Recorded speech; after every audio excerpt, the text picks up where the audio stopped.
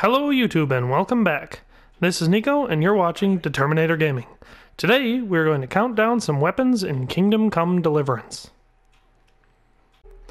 The short sword is the all-around best weapon in Kingdom Come Deliverance. This weapon, paired with a shield, can slice and dice any opponent into a bloody husk of their former self. This lightweight, high speed, and high damage of short swords makes this an excellent primary weapon for knights, men-at-arms, bandits, and great as a secondary weapon for archers and assassins. This list lays out the top 5 short swords in Kingdom Come Deliverance. Starting off at number 5, we have the Robber Baron's Sword. This weapon has stats of slash at 50, stab at 45, and durability at 85. This sword offers a great middle-of-the-road damage for both stab and slash. Where the sword really shines for early game players is its durability. At 85, this short sword has one of the highest durability levels for short swords in the game. It is not purchasable at any swordsmith and must be picked up off of a body of a guard or a bandit. Next, at number 4, we have the Page's Sword, which stats are slash of 48, stab 48, and durability 56.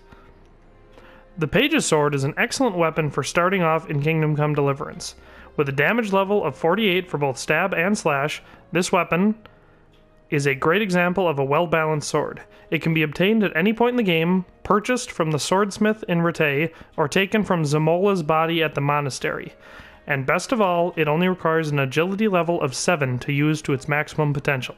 Its price at the swordsmith is 668 groschen. Coming in at number 3, we have the Coxcomb. Stats of slash 55, stab 39, and durability of 56. The Coxcomb is a great short sword for the novice adventurer. This blade has an excellent slash damage, which makes up for its subpar stabbing damage. This weapon is great for starting off because the minimum agility level to use it is only 5, and it can be picked up off the bodies of many bandits and guards or purchased from the Rattay swordsmith for 458 groschen. Coming in at number 2, we have the Razor, which stats are 64 for slash, 46 for stab, and 68 for durability. The Razor, an excellent choice for second place on this list, is a great mid to late game weapon for a short sword user. This weapon boasts an impressive 64 damage for slashing and 46 for stabbing. This weapon requires the user to have an agility level of 9, and it can be purchased from the swordsmith in Rattay for 1500 groschen. Finally, at number 1, we have the Stinger, which has stats of 79 for slash, 47 for stab, and 86 for durability. The Stinger earned its number 1 spot on this list due to several factors. First, it has an amazing slash damage of 79, which is one of the best weapons overall for Kingdom Come Deliverance, and especially great for short swords. It also has a very respectable stab damage of 47. But most of all, this weapon earns its spot at number 1 for its impressive durability level of 86. All of this makes the Stinger an amazing choice for late game night in Kingdom Come Deliverance.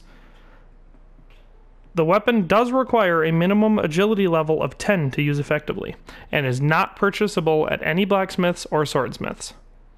Well, that does it for this list. Subscribe for many more, and if you like this video, be sure to leave a like for me. If you have any suggestions or your own top 5, feel free to leave them in the comments below.